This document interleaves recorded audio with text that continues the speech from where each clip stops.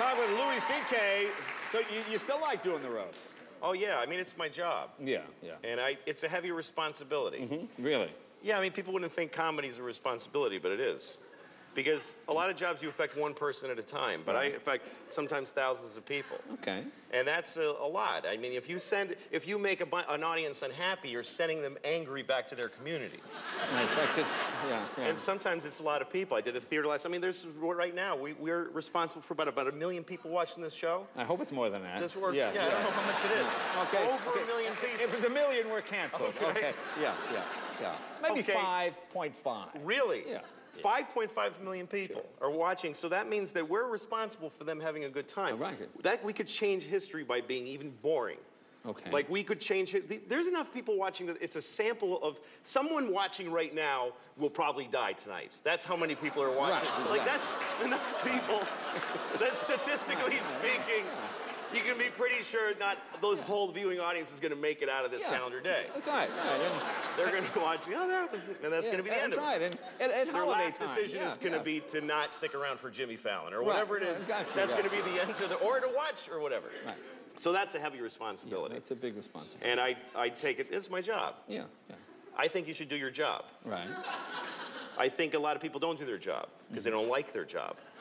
I don't get that. You know, like if you go to like a coffee place and the kid looks at you like, ugh. I'm like, I didn't come to your house to ask you for coffee. It's a coffee place. You work here. Your clothes match the building. I had a right to expect. And you're closer.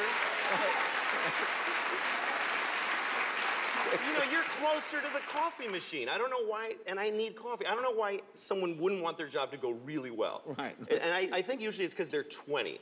Because they're 20-year-old douchebags that don't want to do... Right. I am prejudiced against 20-year-olds. Right, really? Yeah, because 19, you're still your parents' fault. Right. 20, you're technically an adult, but you still haven't done anything. Right. Like 20-year-olds at their jobs are always like, this job sucks. Yes, that's why we gave it to you. Right, right. That's right. That's right. That's right. Because you're 20. You're 20 years old, you haven't done anything. You've just been sucking up resources. You've just been taking food and love and education and iPods and just taking it and judging it. Yeah, I like that. Oh, that sucks. You're like a big orange on a tree that's rotting and the tree's like, get off. What? You know, I don't want to go. Like you're hanging on.